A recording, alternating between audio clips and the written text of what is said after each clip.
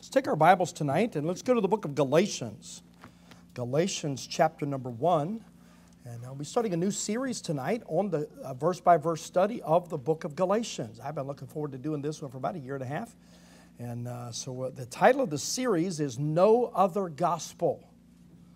No Other Gospel. We're going to take our time and go through the book just a little bit at a time. Tonight we're just going to do an introduction. And then next week we'll just start with verse 1 and work our way through. I have no idea how long it'll take. I'm not in a hurry. It's a great book and one that's vitally important for us. And you know, it's good for a church to spend some time just studying scriptures verse by verse. I thoroughly enjoyed the series going through Hebrews 11, and we didn't finish that. We stopped it, but there's still more there. I'm still going back and outlining some of that, and we'll probably revisit that a time or two. But the book of Galatians, I've been wanting us to get to that. We'll start in verse number 1. We'll read probably the first 9 verses we'll start with. Just keep your place here, and we may refer to a couple of other scriptures outside of Galatians, but for the most part, we're just going to give some background material and talk a little bit about the book. Galatians chapter 1, verse number 1. Paul, an apostle, not of men, neither by man, but by Jesus Christ and God the Father, who raised him from the dead. And all the brethren which are with me unto the churches of Galatia, grace be to you, and peace from God the Father and from our Lord Jesus Christ, who gave himself for our sins, that he might deliver us from this present evil world, according to the will of God and our Father, to whom be glory forever and ever. Amen. We could just start shouting after those verses. Amen. Aren't you glad he gave himself for our sins, that he might deliver us from this present world? We'll get to it in a later study. But God saved you not just to keep you out of hell. He saved you to keep you away from this world. Separation. We're going to get to that in this book. But that's part of the reason he saved us. And so we wouldn't get nasty like the world. We wouldn't get messed up with the world. And that's part of the reason he saved us. Amen. In Psalm, it tells us that he has separated us unto himself. He's the one that does the separating. Look at verse number 6. I marvel that you're so soon removed from him that called you into the grace of Christ unto another gospel, which is not another, but there's some that trouble you and would pervert the gospel of Christ. But though we or an angel from heaven preach any other gospel unto you than that which we have preached unto you, let him be accursed. As we said before, so say I now again, if any man preach any other gospel unto you than that ye have received, let him be accursed. And now let's pray, and we'll jump right into the lesson for tonight. Our Father, as we look at this book, the book of Galatians, and as we begin wading into some doctrines and some purposes for this book, would you help us to understand the vital importance of understanding these truths? May we as believers realize that we've got to know your word, we've got to know your doctrine, we've got to know the truth so that we can defend the truth in our generation. And that we would have the opportunity to reach others with the same gospel that saved us. So Father, I pray you'd help us as we study now in Jesus' name. Amen. You know, as we study different books of the Bible, one of the first questions that you need to ask when you're looking at a book is, to whom was the book written? The person being addressed is real important. And what is the purpose of that book? Those things will help you to understand. Most false doctrine comes because somebody takes a verse out of context and tries to make it say something that it does not say. You can take the Bible and prove anything. You heard about the guy who decided he was going to study the Bible, and he said, I'm just going to let the Bible fall where it would. And he pointed a finger to a verse and read it. Says that Judas went out and hanged himself. Like, oh man, I don't want to do that. I got to find out what I'm supposed to do today. Let it fall open. And then went to another verse. And it says, go and do thou likewise. It's like, oh, I am in trouble. I need another verse. Third one opened up, put his finger in, and what thou doest, do quickly. So with those 3 verses, I need to go hang myself and do it as fast as I can. Is that what we're supposed to do? No, the Bible doesn't teach that. And so doctrine is really important, and the verses, you've got to look at them in context. You've got to look at a verse in the context of the whole chapter, the chapter in the context of the book, and the book in the context of the Testament. There's a lot of things in this book that God wrote to Israel that's not to us. It's not for us. Now, there are principles we learn from that. When we see how God dealt with the nation of Israel, we see God's character We see how He does things. And that is just as important as the specific commands He gives us. Because you and I are going to face situations on a daily basis that there's not a verse in the Bible that says, thou shalt do this or thou shalt not do this. But there are tons of places where God has given us principles. You see how He's acted in similar situations, and you get to understand what His mind is about something. And so that's why it's so important to study the Scriptures. As we begin the study of this book, we've got to understand some of the background and the purpose for this book. The first thing we need to understand is who is the author of the book. When I say author, I realize every word of this Bible is inspired by God. We do believe in the verbal inspiration of the Scriptures. And so we understand that and just lay that as a foundation. God wrote the Bible. There never was a time when there was no Word of God. Psalm 119, verse 89, forever, O Lord, thy word is settled in heaven. Hallelujah. Aren't you glad you have an every word Bible? You can trust it. But we understand the human instrument that God used to put these words on paper was the Apostle Paul. So how do you know that? Verse 1, word 1. Paul, an apostle, not of man, neither by man. Paul was the one that God used to be the instrument to write it.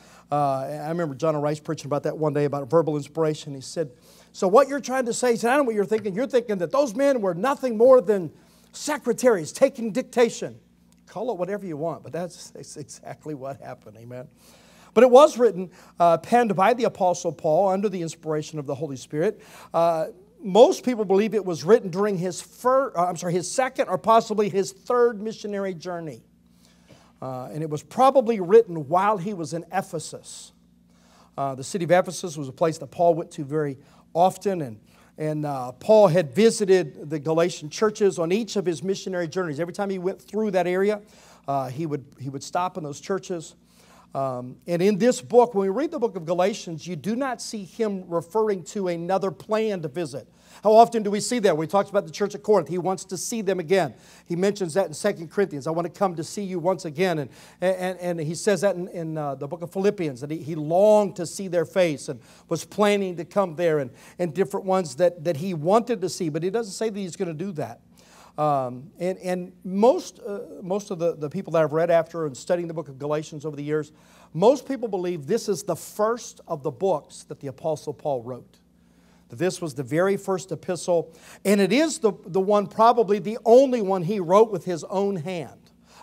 Keep your place there in chapter 1, but go to look chapter number 6 and verse number 11. Galatians 6 and verse 11. I turned to Ephesians 6:11. That was not the right verse, but this one is. All right. Galatians 6 and verse 11. See how large a letter I have written unto you with mine own hand. Now it's interesting that if you compare Scripture with Scripture, it's obvious that Paul had bad eyesight. One group of believers, the Bible says that they were willing to pluck out their own eyes for his sake. They wanted to give him their eyes. But that tells you he had bad eyesight and couldn't read. Couldn't write with a small letter, had to write with a big letter. So no doubt when he wrote this one, he wrote with big letters. You ever notice when you have a last name like Brandenburg, they don't put long enough lines on forms to put your name? My dad, you not believe what he did to my sister, Charlotte Lucille Brandenburg. Why would you do that to your daughter? But Dad did. But anyway, Paul writing this, he wrote this with his own hand. So we know that the author, the human author, is the Apostle Paul. Well, that helps you to understand a little bit about the book then. That when we get into the content, this is a very personal letter.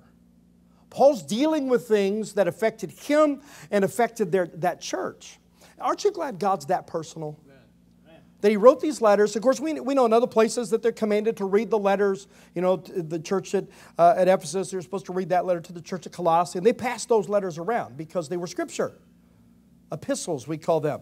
And the book of Galatians was written to these believers in Galatia. And so Paul, in writing this, we see that he's the author of the book. Number two, the second thing we want to see is to whom was the book written? Well, it was written to the Galatians. When you read something in the Scriptures, as I said a few moments ago, it's important to understand the people being addressed so you understand the context. In Joshua chapter 1, when God says to to Joshua, Moses, my servant, is dead. Now therefore rise, go over this Jordan, thou and all this people. To do what? To possess the land. And he says to Joshua, every place the sole of your foot have tread upon, that have I given unto you. So God makes a promise to Joshua, if you could walk on it, you could have it. Well, I've tried to claim that. I've seen some houses. I'd like to have owned that place. I've walked around them, and I've claimed them. You know what I found out, Brother Rich? God didn't make that promise to me. I drove through some houses today. Man, I was coming back through some gorgeous areas. And I saw a house. I'm going to take Rhonda back by to see it because I think it's for sale. Beautiful house. And that would be a nice place to live. We just may walk around and claim that, then maybe get shot at because we're trespassing on their property, you know. But with Joshua, he was commanded to do that, and he did that. In fact, as long as Joshua was alive, they kept conquering new land. Well, that was a promise God made to them. That promise wasn't made to us. He didn't tell us every place we walk on we can have. I've walked on a lot of stuff I wish we owned, amen? Without a payment book. Somebody say amen. But the principle is there. What I promised to you, I will fulfill. That's what he was telling them. And so it is important to understand the book. Now, this book is kind of interesting. When you look at the book of Galatians, it's a little different than some of the other books that the Apostle Paul was used to write.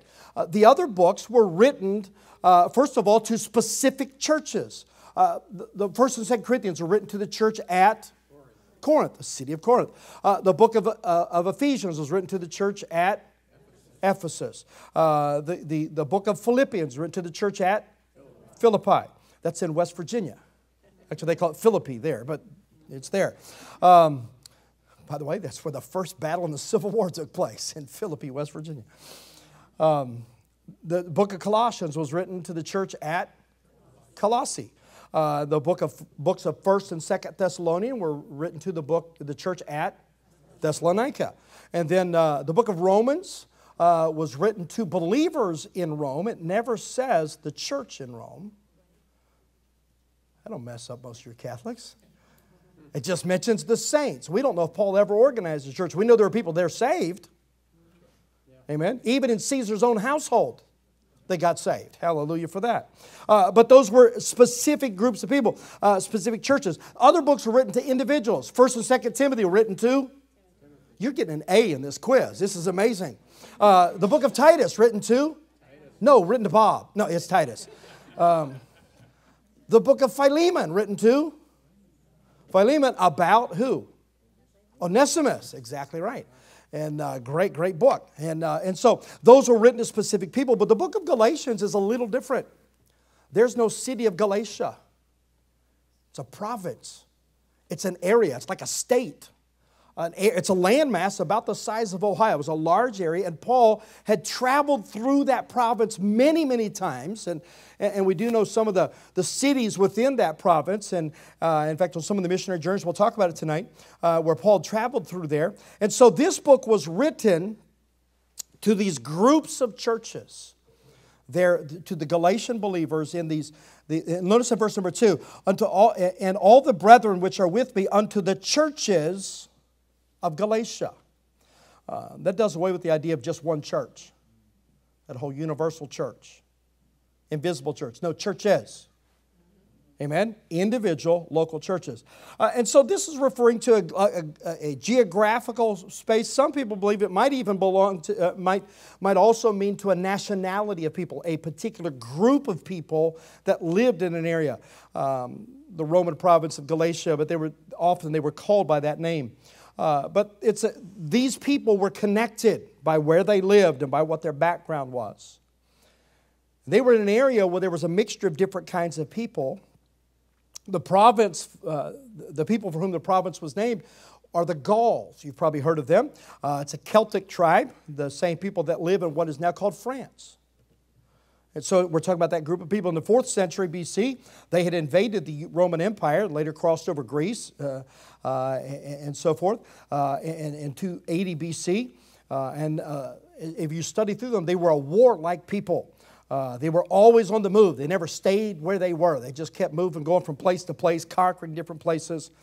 And when they moved into Asia Minor, they found they liked it, so they stayed. And they became subjects of the Roman Empire. And in fact, one group of, I don't know how you prove this because there were no cameras, they said they were blonde Orientals. I read that in one of the books. I'm like, really? Did you see a picture on their Facebook page? How do you know that? But this group of people they were reached by the Apostle Paul beginning with his very first missionary journey. So he went out the very first time when it was Barnabas and Saul. They traveled into this area. It's interesting, some things about them. The Galatians were very much like the people of America who came from England or from Europe. Caesar said this about them: the infirmity of the Gauls is that they are fickle in their resolves. They are fond of change and not to be trusted. I had some faces just kind of cross my eyes when I thought of that. Not anybody I'm looking at right now, I just thought of some people, you know. But isn't that very much like America? We love change. You ever notice that? You buy something new, and 6 months later, you got to have another new one. I mean, like you get a new car, but as soon as you buy it, they come out with a new model. But I want that one. Why are you smacking your husband? Well, he did that when you bought your Hyundai. He had that, how many days?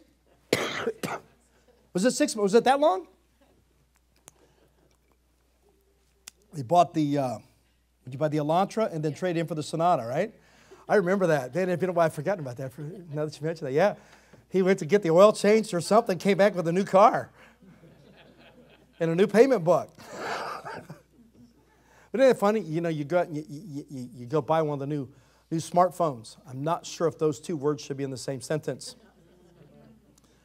You get one, and as soon as you get home, it's outdated. They got another new one, especially if it's a Samsung, because they release a new model like every day. And you buy a new computer, you get it home, barely get it up and running. You got all the updates running from Windows. That takes 14 days, 6 hours, and 12 minutes to finally get all the updates done. And then you find out it's outdated. And we like new stuff all the time.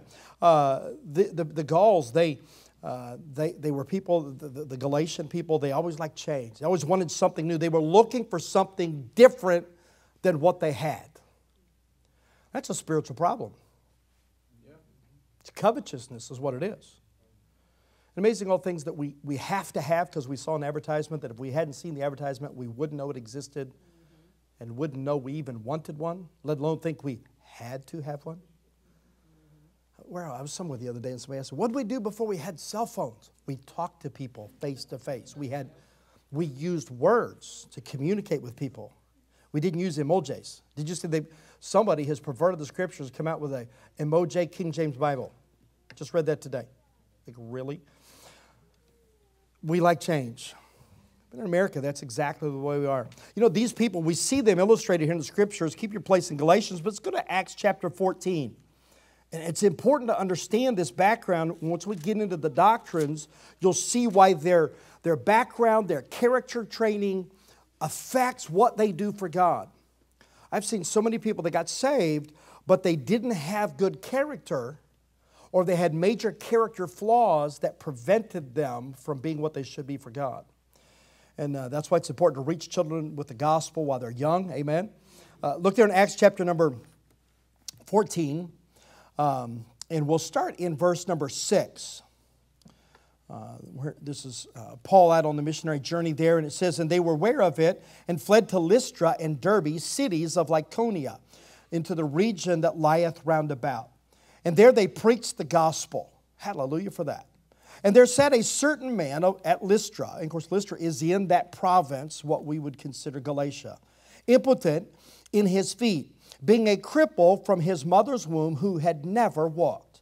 The same heard Paul speak, who steadfastly beholding him and perceiving that he had faith to be healed, said with a loud voice, stand upright on thy feet. And he leaped and walked. And when the people saw what Paul had done, they lifted up their voices, saying in the speeches of Lycaonia, the gods are come down to us in the likeness of men. So picture this. Here's Paul and Barnabas, as we see it mentioned there in verse number 12. And they heal this man, and people say, look, the gods have come. Verse number 12, and they called Barnabas Jupiter, and Paul Mercurius, because he was the chief speaker. Then the priest of Jupiter, which was before the people, brought oxen and garlands unto the gates, and would have done sacrifice with the people. You understand what's going on? They saw Paul and Barnabas heal this man, and now they begin to worship Paul and Barnabas as though they were gods. The priest of that false god brings them animals. They're going to have a sacrifice.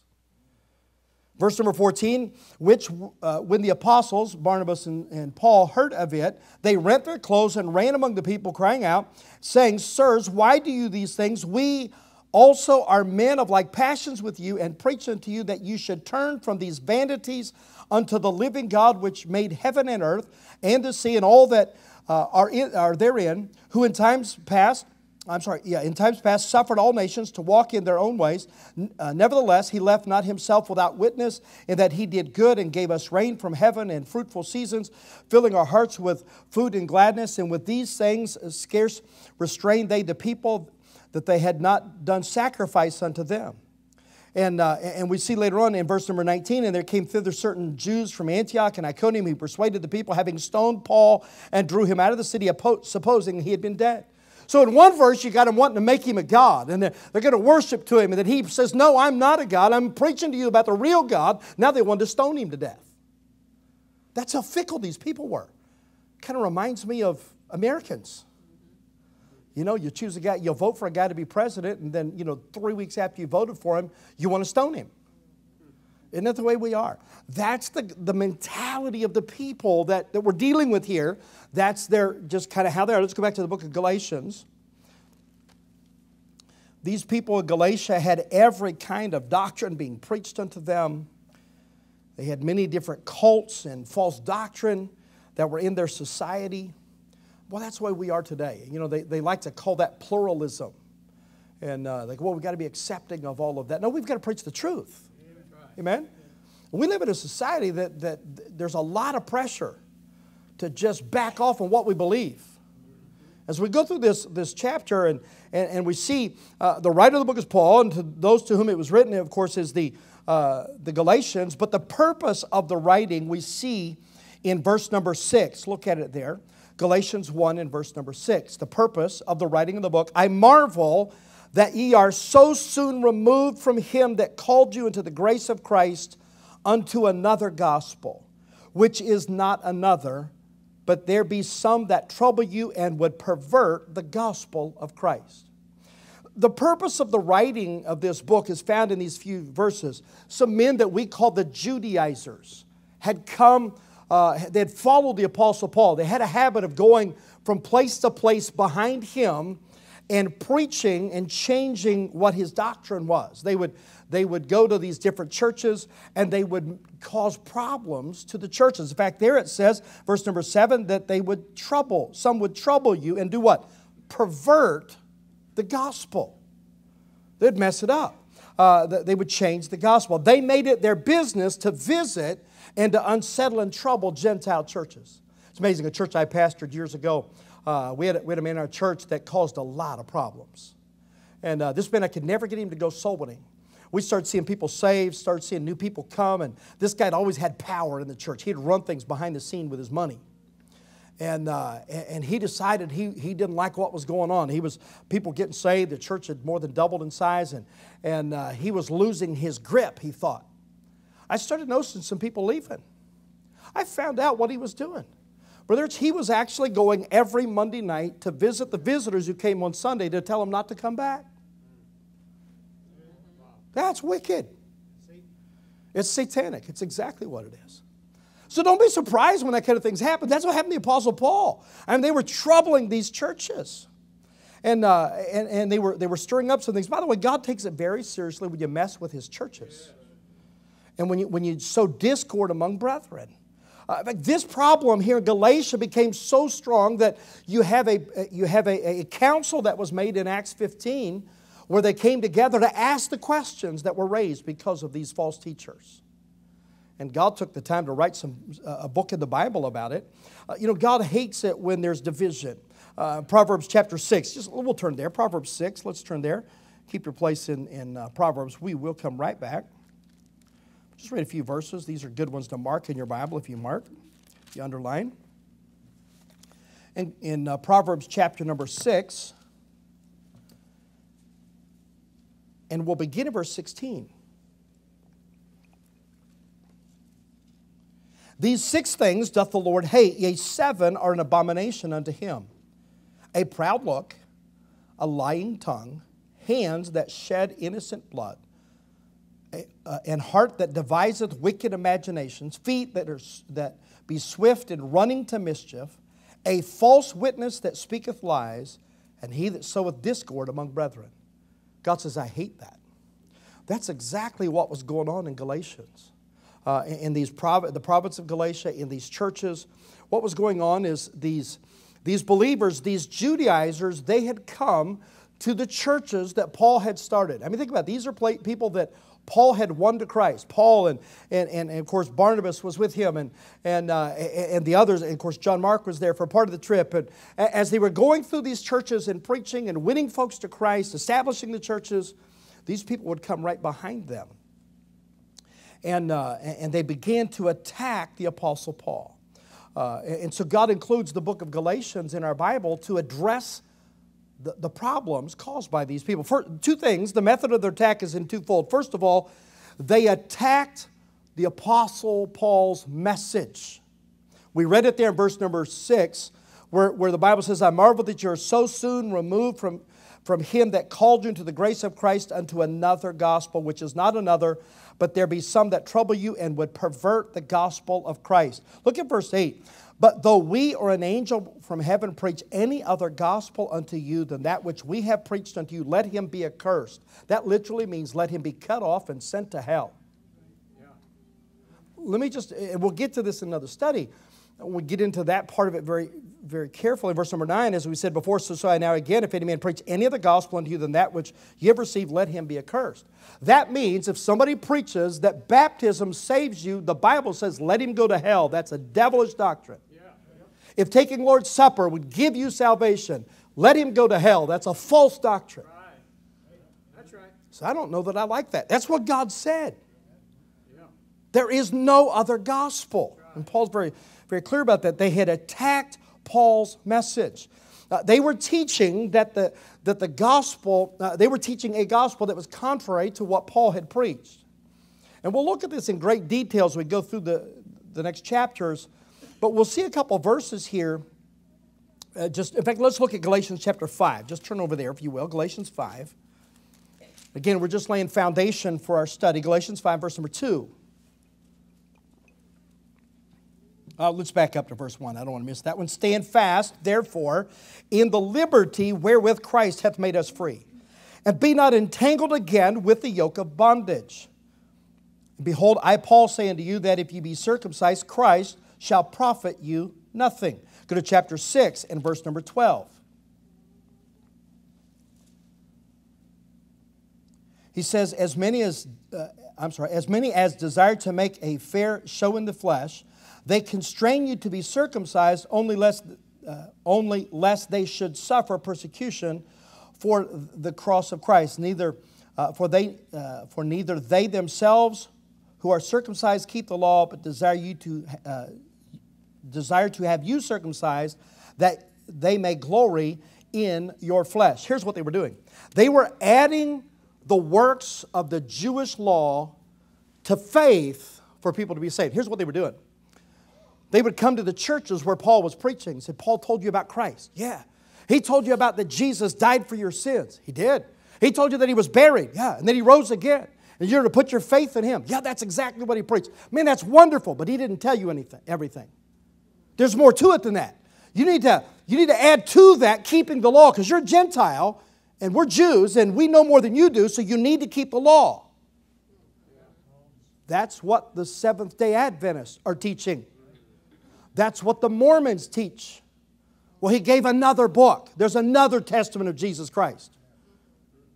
That's what the Mormons teach. You say, Pastor, I just don't think you ought to mention them. Well, I'm going to name false doctrine. The Catholics teaching you come and pay your money and light a candle, it's going to get you to heaven. No, that's adding to the work of Christ. If I could get saved by doing anything, then Jesus didn't need to come. And so Paul is defending his gospel. We'll get to that in great detail in the lessons. But they were attacking his message. By the way, this is not the only time that happens. Go to Acts chapter 16. This seems to be a pattern in the ministry of Paul that Satan attacked his preaching. In Acts chapter 16, of course, this is the famous story of Paul and Silas in jail. We see it in the first part of the chapter where they, Paul sets out on that second missionary journey. You see him leaving in the end of chapter 15, and beginning of chapter 16, he gets Timothy to go with him and begins traveling with him, and they get to Philippi. Now, if you will, look all the way down to verse number 16. Acts chapter 16, verse number 16. It came to pass as we went to prayer, a certain damsel possessed with a spirit of divination met us, which brought her masters much gain by soothsaying. I'm going to pause right there. You understand who this woman is?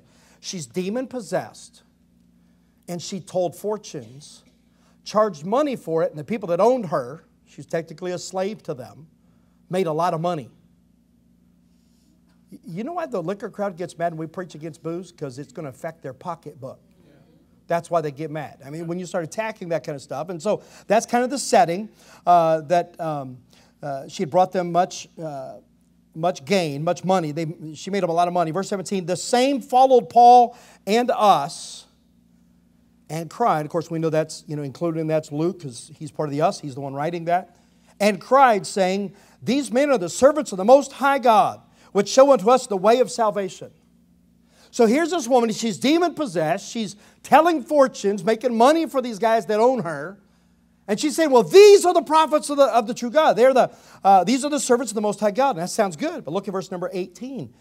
And this she did many days, but Paul was grieved and turned and said to the Spirit, I command thee by the name of Jesus Christ to come out of her, and he came out the same hour. She wasn't going around testifying for them. She was mocking them. Right. She was known as the soothsayer. She's the one that answered what's going to happen tomorrow. You went to her to get your lottery number. Both are just as wicked. Yeah. And so she was mocking them. What are they doing? Attacking their preaching. That's what Paul did. Paul turned around and cast the demon out. She got saved. That's why Paul and Silas got arrested. Look at it again as we continue on. It says in verse number 18, and this she did many days, but Paul being grieved turned and said to the Spirit, I command thee in the name of Jesus Christ to come out of her. And he came out the same hour. And when her masters saw that the hope of their gains was gone, they caught Paul and Silas and drew them into the marketplace unto the rulers. Why are they mad? Because they just lost a bunch of money. They brought them to the magistrates, saying, these men, being Jews, do exceedingly trouble our city, and teach customs which are not lawful for us to receive, neither to observe them, being Romans. You see, let me just make this statement. Real believers bother lost people. If wicked people who live in the world, in the lifestyle that's promoted by Satan, if they're comfortable around you, you have a problem with your spirituality. You see, when these men began to preach the truth and it started changing lives, the people that gained money by that wickedness were bothered by it. They arrested them. They ended up in prison. And it says in verse number 22, and the multitude rose up together against them, and the magistrate rent off their clothes and commanded to beat them. And when they had laid many stripes upon them, they cast them into the prison, charging the jailer to keep them safely. That's how they got into prison that day. Let's go to 2 Timothy chapter 4. We'll see another example of this. 2 Timothy chapter 4.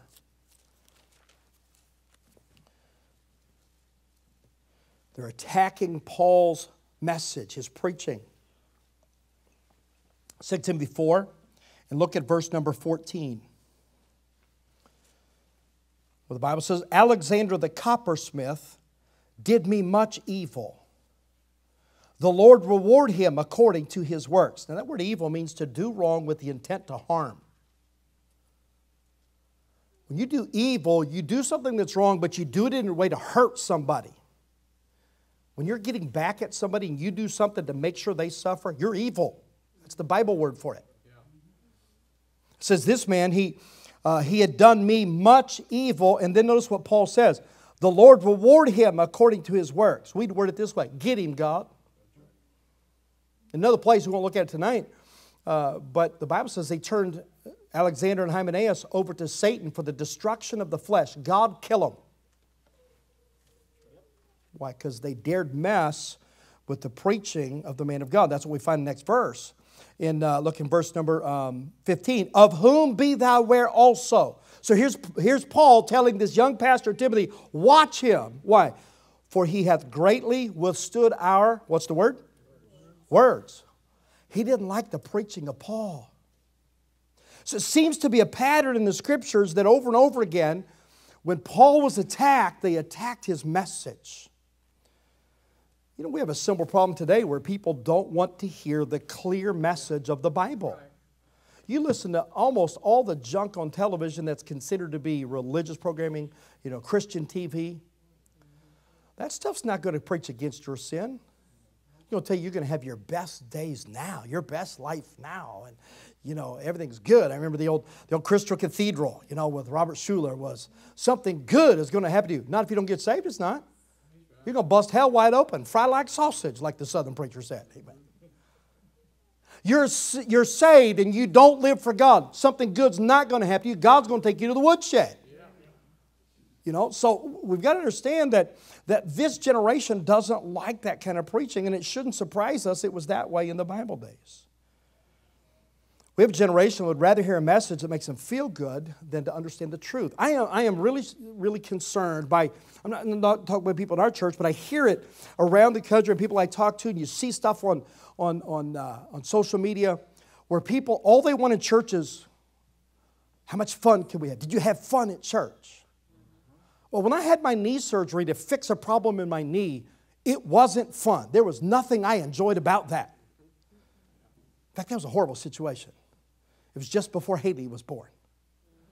Rhonda drives me to the surgery center. I go in there and, you know, she's with me as they, you know, put me in all boy, am I glad we didn't have phones with cameras in them back in those days, because I had my little yellow poofy little thing on my head. You know what I'm talking about?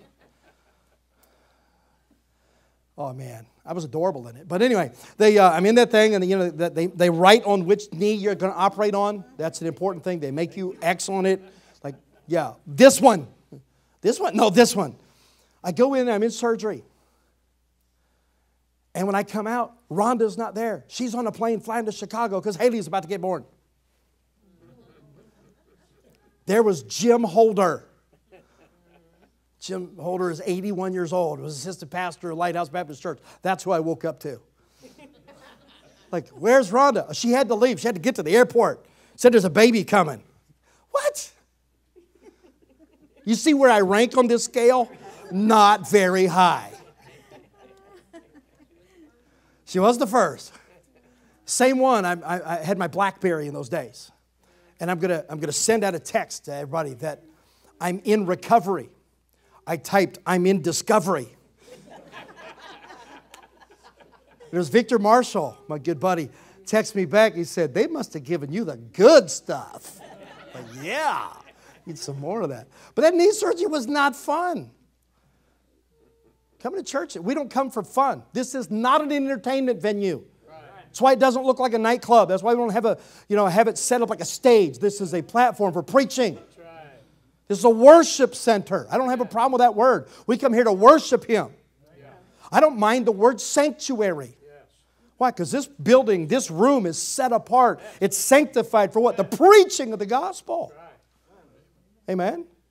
And so, you know, we've got to understand that we live in a generation that most churches today, they call themselves churches. They're really religious country clubs. And they're trying to find a place where everybody can feel good about themselves. They did their religious duty. That's not why we come to church. We come so God can take His book and cut into us and fix what is wrong. We don't like that. You're there in 2 Timothy chapter 4.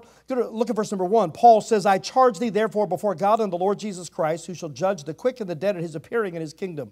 Preach the word. Be instant, in season, out of season, reprove, rebuke, exhort with all longsuffering and doctrine. For the time will come when they will not endure sound doctrine. But after their own lust shall they heap to themselves teachers having itching ears, and they shall turn away their ears from the truth and shall be turned into fables. Notice that's a choice. They turned.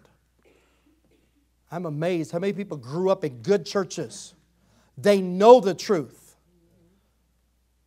but they've left to go to either no church or they go to the one where nobody's preaching anything.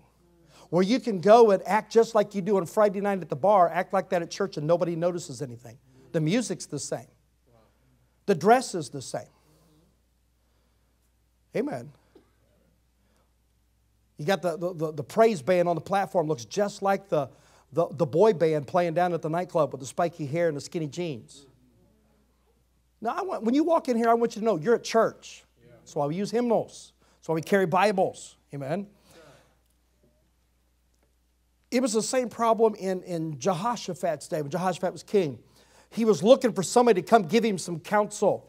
It says in 1 Kings 22, verse number 7, Jehoshaphat said, "Is there not a prophet of the Lord besides that we might inquire of him?" So he said, "Hey, we need a prophet of God to give us some counsel." Notice what they said. The king of Israel said unto Jehoshaphat, "There is yet one man, Micaiah, the son of Imlah, by whom we may inquire of the Lord, but I hate him, for he doth not prophesy good concerning me, but evil." And Jehoshaphat said, "Let not the king say so." So, okay, we're not going here. Whatever. He didn't like the preaching. So we're not going to call him because I know what he's going to say. He's going to say evil against them. Why? Because they were evil. Amen. You know, that's why Jude, in fact, let's turn there. Jude, the little book of Jude, just for the Revelation. Jude, verse number 3. This is one of those verses every believer ought to know. Jude, just one chapter, verse number 3. "Beloved, when I gave all diligence to write unto you of the common salvation, it was needful for me to write unto you and to exhort you that you should earnestly contend for the faith which was once delivered unto the saints." As believers, we need to earnestly contend for the faith. Amen. You see, in Paul's day, in the book of Galatians, we see the book is written. One of the main reasons, number one, they were attacking his message. But number two, if you go back to Galatians chapter 1, they were attacking his apostleship, his call, his authority as a man of God. Notice what he says in verse number 1. "Paul, an apostle, not of men, neither by man, but by Jesus Christ and God the Father who raised him from the dead." He goes on down to, let's see here, we'll jump down to verse number 10. "For do I now persuade men or God?" He says, "Or do I seek to please men? For if I yet please men, I should not be the servant of Christ. But I certify you, brethren, that the gospel which was preached of me is not after man." Means he didn't get it from some man. "For neither I received it of man, neither was I taught it, but by the revelation of Jesus Christ. And ye have heard of my conversation in time past in the Jews' religion, how that beyond measure I persecuted the church of God and wasted it, and profited in the Jews' religion above mine equals in mine own nation, being more exceeding zealous of the traditions of my fathers." Now notice what he's saying.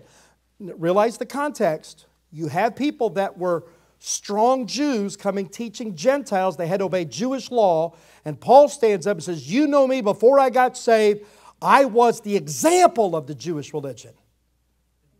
He was the Jews' Jew. Who better to speak on this from a human perspective than a man who had spent his entire life learning to be a Pharisee, the son of a Pharisee, trained at the feet of Gamaliel, the number one teacher in the world. He had the credentials. But notice what he said in verse number 15. "But it pleased God, who separated me from my mother's womb, and called me by His grace to reveal His Son in me, that I might preach Him among the heathen. Immediately I conferred not with flesh and blood, neither when I went up to Jerusalem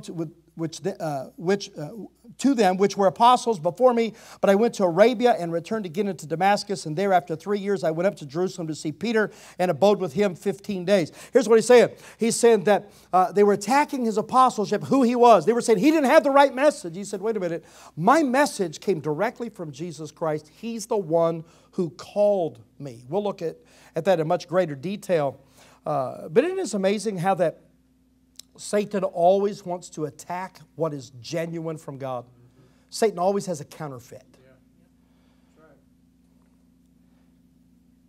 You know, Paul did come out of Judaism. He was a Jew and got saved. By the way, you know, Jesus was a Jew.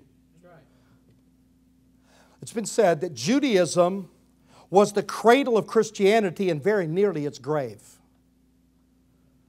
And we'll see in our study as we look at into some additional things about the book of Galatians. Let me just give you a couple thoughts about it and we'll move on. And we're just about out of time tonight. The book of Galatians is comparable to the book of Romans. There are 19 passages, and we'll look at them, that go together, Romans and Galatians. What one fellow worded it this way: Galatians is the rough sketch of what Romans is the finished picture. The doctrines we see in Galatians are preached in the book of Romans and give us great doctrine.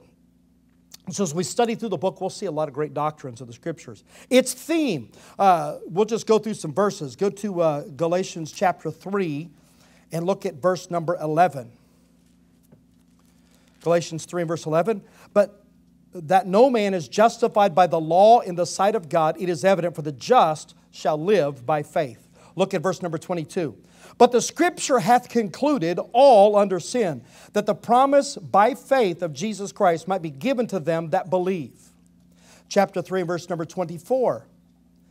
Wherefore the law was our schoolmaster, to bring us unto Christ, that we might be justified by faith. Look at verse 26. For ye are all the children of God by faith in Jesus Christ. Look at chapter 5 and verse number 5. For we through the Spirit wait for the hope of righteousness by faith. The theme of the book of Galatians is justification by faith. Salvation by faith.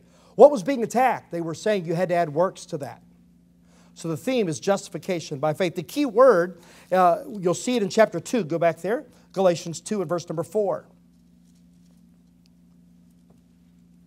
That because of false brethren unawares brought in, who came in privately to spy out our liberty, which we have in Christ Jesus, that they might bring us into bondage. Notice the word liberty. Go to chapter 5 and verse number 1. Read this one a moment ago. Stand fast, therefore, in the liberty wherewith Christ hath made us free, and be not entangled again with the yoke of bondage. Chapter 5 and verse number 13. For brethren, ye have been called unto liberty. I'm just going to pause right there. We have a lot of people preaching that today, using the word grace, and by that they mean live any way you want to. There's no limit. That's not what that means. Look at what it says for verse 13 of chapter 5. For brethren, ye have been called unto liberty. Only use not liberty for an occasion to the flesh, but by love serve one another. And let me just say this, we'll come back to another lesson. There still are absolutes in the Bible. There are things that are wrong, there are things that are right. Contrary to what this world wants you to believe. And what some churches are preaching today. Liberty is the key word. It's been said that the book of Galatians is Paul's fighting epistle. You see, when these Judaizers attacked the gospel of grace, the justification by faith, do you understand that everything was in danger? Because if you take away salvation by faith, everything we believe goes out the window. Everything. And so that's why the Bible is so clear in this. That's why God gave Paul such strong language. Because this is the very foundation of everything we believe. And you attack salvation by faith and by grace, then every other doctrine falls apart. When you look back and go to Galatians chapter 1, we'll read this and then we'll wrap it up. Galatians 1, we read these a couple times. Verse number 6, I marvel that you're so soon removed from him that called you into the grace of Christ unto another gospel, which is not another. For there's some that trouble you and would pervert the gospel of Christ. Though we are an angel from heaven, preach any other gospel unto you than that which we have preached unto you, let him be accursed. As we said before, so say I now again, if any man preach any other gospel unto you than that you have received, let him be accursed. It's interesting, when you get to the book of Galatians, all the other books that Paul wrote, he commends people. He talks about the things they're doing well. And then he gives them some admonition. He prays for them. He talks, I'm thankful for every remembrance of you. But there's none of that in Galatians 1. There is no saying, I joy in you. There's no commending them. No patting them on the back saying you're doing well. He starts off ripping their faces off. Why? Because the very foundation of the faith has been attacked. It's a very stern letter. It's one fellow worded it this way, it's the Apostle Paul with his war paint on. I like the attitude. You see, Paul had no toleration for legalism. Let me give you a definition. We as independent Baptists who preach separation, meaning we're not supposed to look like the world, we're not to dress like the world, sound like the world, use the world's music, we're called legalists. We're not. Legalists add the law to faith for salvation. That's a legalist. When you say you got to be baptized to be saved, you're a legalist. When you say you have to take communion to get saved, you're a legalist. Well, you got to join the church to be saved, you're a legalist. You got to pray to Mary to get saved, you're a legalist. Not when you say women ought not wear pants, men ought to get a haircut, we ought not listen to rock music. That's not being a legalist, that's being a separatist. Big difference. Legalism is not preaching standards or separation. Legalism is adding to the works, adding the works of the law to faith in Christ. It's been said Romans came from Paul's head, Galatians came from his heart. Now we know it both came from God, but I like the idea. Galatians takes up controversially what Romans puts down systematically. One fellow worded it this way: it is the declaration of emancipation from legalism. It was Martin Luther's favorite book. He said, "This is my epistle, I am wedded to it." It was the main book of the Reformation. It was called the Magna Carta of the early church. It is the manifesto of Christian liberty. It's interesting that the book of Galatians is what moved John Wesley. He came to America as a missionary to the Indians. He graduated from college, had come to America as a missionary, and he found out he was not saved. He said, I came to preach to the Indians, who will preach to John Wesley. And in reading the book of Galatians, he came to know the Lord Jesus. He went back to England and then began to preach great revivals. Many of those great sermons were from the book of Galatians. If you study history, you study great revivals from the Great Awakening, and you go clear back to Wesley. Those men, many of the great revivals started with preaching out of the book of Galatians. You see, this book teaches us not only does a sinner get saved by grace through faith plus nothing, but the saved sinner is to live by that grace that he got when he got saved. Grace is the way to life, and grace is the way of life. As we study this series, No Other Gospel, we'll find out that what saved us is what will keep us day by day walking with God. Let's pray. Our Father, I thank you for the Bible. Thank you that you've given us very, very clear doctrine. May we as believers determine we're going to know the truth, and we're going to be able to defend the truth. Help us not to be swayed by the preaching and the influences of those around us who have turned away from the Scriptures.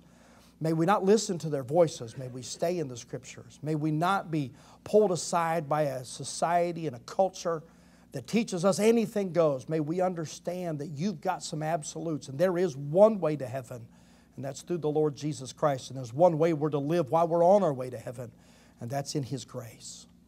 I pray you to help us to so live that others around us would know that we're a believer, that we can introduce them to the one who could wash their sins away and give them a home in heaven. Bless us, I pray, as we're dismissed tonight. Would you help us as we gather back for Saturday for soul winning, and then this Sunday, would you use us this week to make a difference in the lives of people? For it's in Jesus' name we pray. Amen.